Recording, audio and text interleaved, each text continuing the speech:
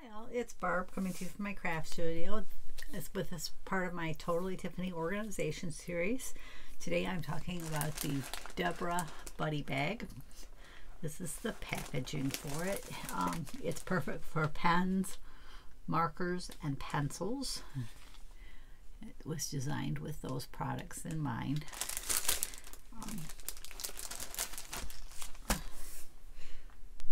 It will hold Copic markers. Just move this kind of back here out of the way. I got 15 in there.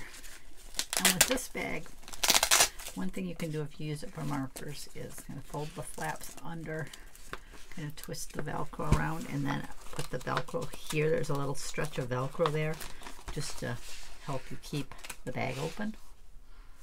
So then you can just work out of the bag as you're crafting, coloring, whatever you're doing.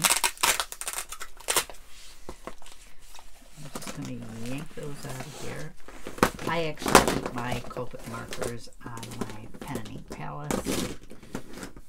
If I ever traveled, I might just load Debra up with some, or Denise, because Denise will fit a bunch.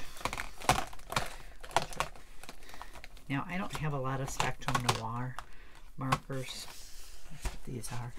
And I'm looking for one that's not this one. These ones are a brand called Hobby Color. I got them at Tuesday Morning a few years ago, and they actually had a Crafter's Companion logo on them. So I'm thinking they're very similar. I think the barrel may not be quite as wide, and they're more round, whereas this one has more of a maybe octagon shape. I'm not sure how many sides it has. Let's see, 1, 2, 3, 4, 5, 6. Yeah, probably octagon, but it could be something else. If there's only 7 sides, I'm not sure there's 7 or 8 there. But otherwise they're pretty similar in shape. So I use that to kind of fill in just to see how many would fit, and it's the same as the Copic. You can fit 15 in there. So. Colored pencils. Mine isn't full, and I probably have around 40 in there, and I'm sure you could fit another row or two. I just grabbed some of the,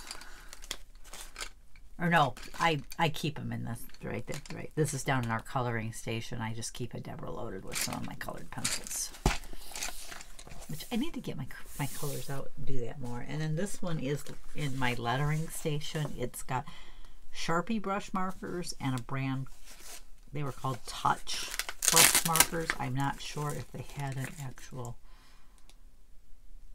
it's got a Japanese logo on it, but it just says Touch. I don't know if you can see that or not there. But they're all brush markers. So I keep what I have there in a Debra. This is an older style Debra bag. I mean, it's the same other than this one, the handle's on the top. And this one had the pink ribbon. I have to say, I like the style. I like the new style handle much better. This one never seemed to be conveniently located for me, so I'm glad she redesigned that.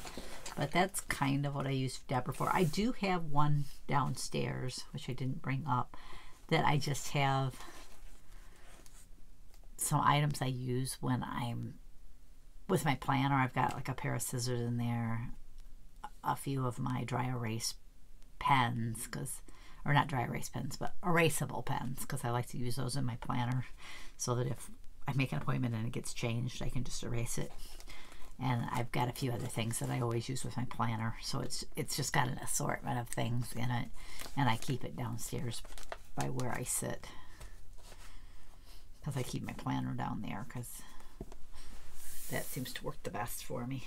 But Debra measures 4 1/4 inches, so 4 1/4 inches this way, 2.5 inches this way, and she's 7 inches tall. The tray, the interior tray, measures 3 1/4 by 2 1/4 by 4 1/4. So the tray isn't as tall as the bag.